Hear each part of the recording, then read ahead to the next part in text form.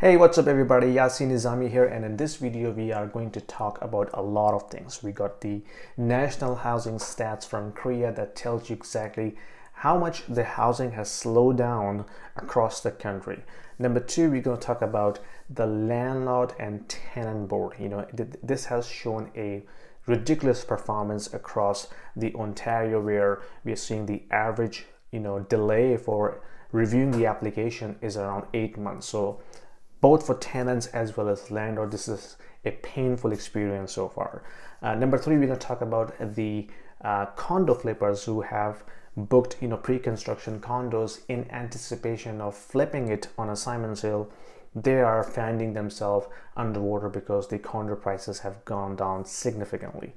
And lastly, we can touch upon the CPI print came out for the month of September in the US, 8.2%, which is higher than the expected, and this means the rate hike process will continue to go ahead even though we are seeing recession almost everywhere. So a lot to unpack in this video. Stay tuned till the end. Let's dive in.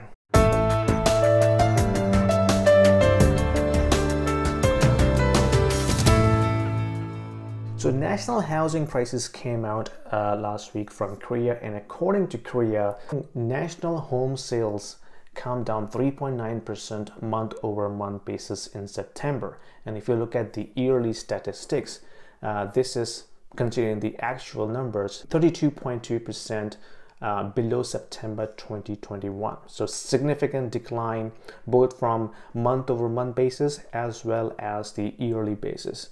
One of the major reasons is we don't have enough inventory. So inventory, the newly listed properties, it is also edged down 0.8% month over month. The MLS home price index, this is where we actually see the index value of a typical residential home across country. It has also declined 1.4% month over month, but it is still up 3.3% on a yearly basis. And then if you look at the national average sale price, at the actual number, non-seasonally adjusted, 6.6% year-over-year decline in September.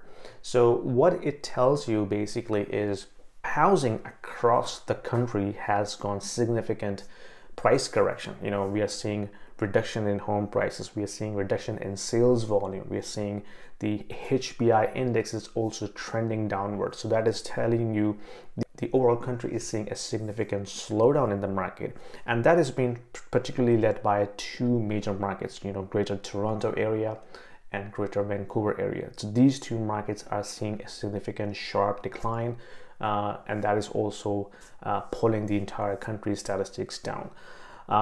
We are also seeing the condo flippers are finding themselves underwater because the people who have booked pre-construction projects, let's say in 2021, where the prices were quite high, and since that peak the prices has come down significantly, and people who are not able to close those pre-construction projects will find themselves underwater because the raising interest rate is going to make mortgage qualification very, very difficult. So it will be interesting to see how these condo flippers are going to manage those closings going forward, which is not a healthy sign for the economy.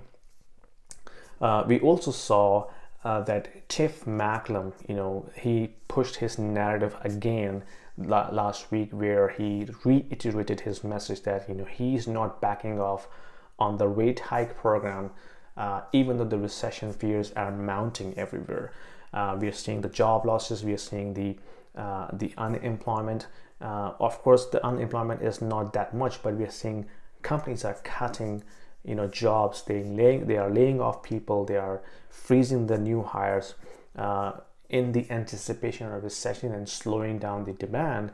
But even that, Tiff Macklem reiterated his message that he's not going to back off from the rate hikes, purely because what we saw in the US, because when the CPI print for the September came out, this is higher than the expected inflation rate, both on the month over month basis as well as on the yearly basis, which means Federal Reserve will have more ammunition to basically continue pushing the rates up, because If they don't do that, the inflation becomes very persistent in the economy, and then this will be very hard for them to pull it down.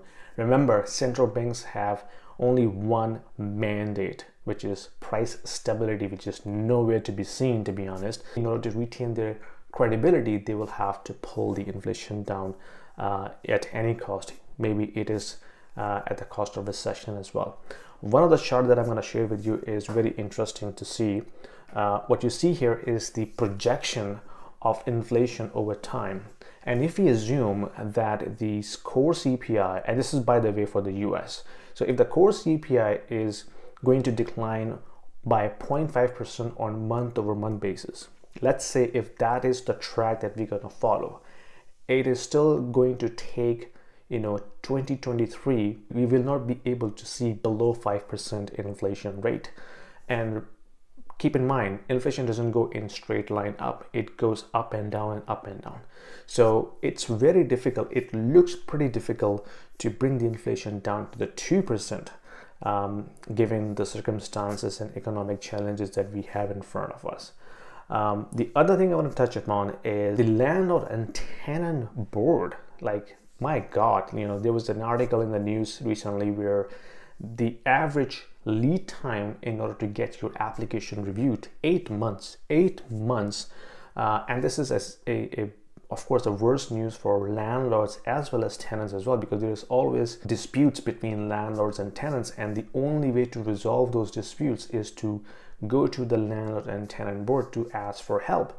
And if the board is taking 8 months on average to review your application, God knows how it's gonna help out both tenants and the landlord. So it's a tough spot for both of them, especially from landlord perspective. If they want to evict a tenant who is not paying rent, that person needs to assume all the ongoing cost for the next 8 to 10 months. So not a good news for the economy. I think everybody's struggling.